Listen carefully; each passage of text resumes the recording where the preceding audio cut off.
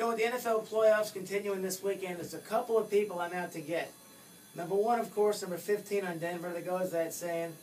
The other one is this myth known as the San Francisco 49'ers. Now, I've got a lot of respect for Jim Harbaugh and his stiff quarterback. Oops, did I say stiff quarterback Alex Smith? Of course I did. But luckily, coming in this week is the New Orleans Saints and Drew Brees. As you guys well know, Drew Brees cannot be stopped. I don't care what the weather is in San Francisco, and I don't care about their defense. The Saints are going to go in there and light up the overrated San Francisco defense and put these guys away. I know San Francisco is 13-3. I've always thought this year they were kind of like Atlanta, one and done. You know what? They are.